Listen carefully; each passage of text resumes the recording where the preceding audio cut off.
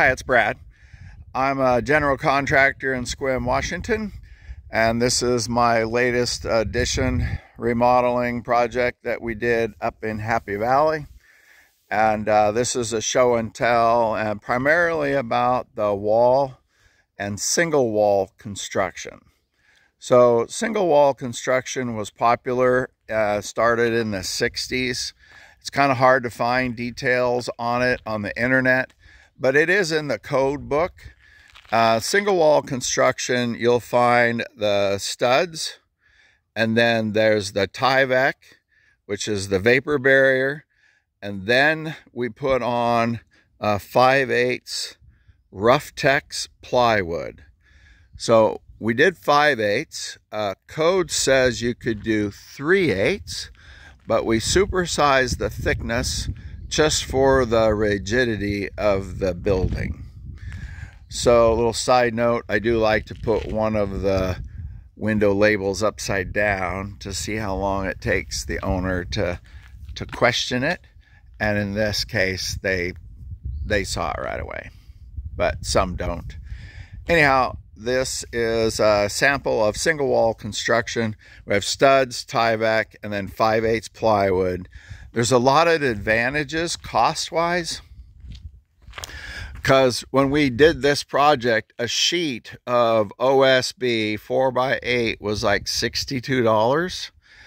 And I'm not sure where it's down to now, but it'll never reach back down to the $9 that we were paying years ago. And so when you do a window cutout and it's OSB, you're throwing away that money and you can't really use that piece of OSB again. So when you start to add up at $60 a sheet and you're doing window and door cutouts, you're throwing away quite a bit of money. And then when we use the 5/8 sheets of the rough tex plywood, we're able to reuse those pieces up in here in the soffit area. So the cutouts can be reused. The other big, if this was wrapped with OSB, then you would have to pay the sider to side it.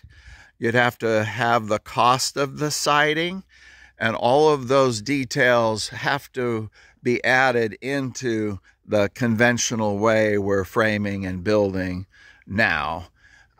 This is older technology. I think I might have mentioned it was popular in the 60s through like 2000. But to reach affordable housing, we need to maybe rethink how we're doing things. And some of the old ways we're solving those problems.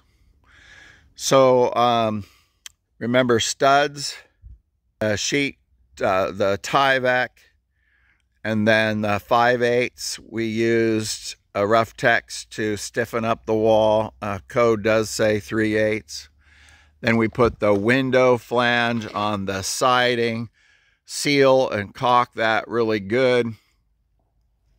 We do put Vycor over the flange of the window, seal everything up, trim it out, caulk the trim, seal it.